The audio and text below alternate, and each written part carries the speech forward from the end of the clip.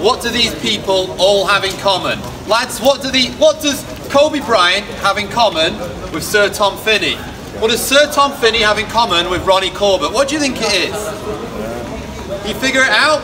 Okay, Stephen Hawking. What does Stephen Hawking have in common with Diego Maradona? Come on, you give it a try. Just shout something. Dead. Did you say they're dead? You're right. Every single one of them is dead. That's what I'm asking you today. Can you work this problem out, okay?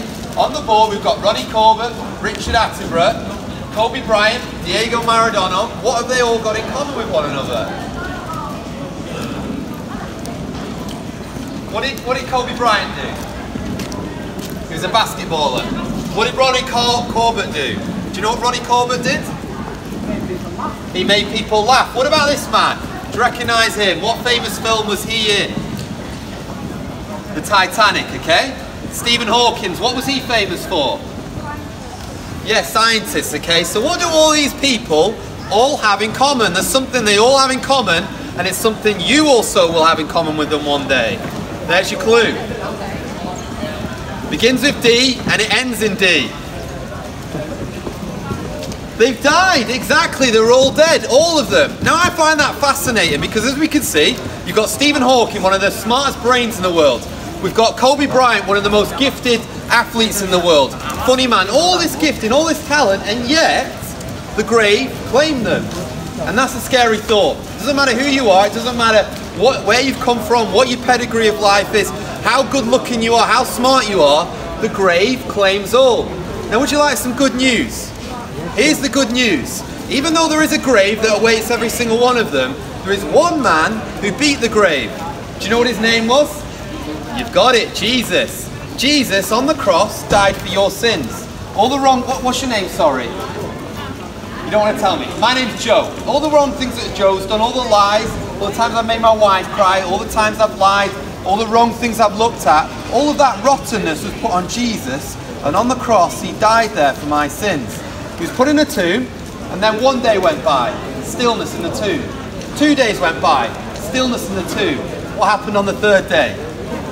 He came out, he beat the grave. And that's really important, because if you died and then 3 days later rose from the dead, I would listen very carefully to what you have to say. I think you're the most amazing person if you rose from the dead. And that's why we listen to Jesus. He's the only one to do it. Elvis is dead, Michael Jackson is dead, Buddha is dead, Muhammad is dead, Gandhi is dead, but Jesus is alive. And that's why we put our trust in him. He's the only one to beat the grave. And you'd be very wise to listen to him when he says, come to me, I'll give you eternal life, I'll forgive you of your sins, and I'll just change your world. Here's a question for any atheists out there. If there's anyone who's skeptical, here's my question for you. What would you think of me if I said to you, Harry Potter is a terrible book?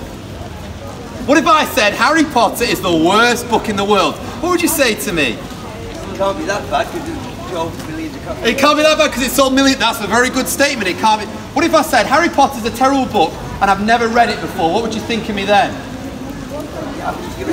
Yeah, you'd say read it first and then make a judgment.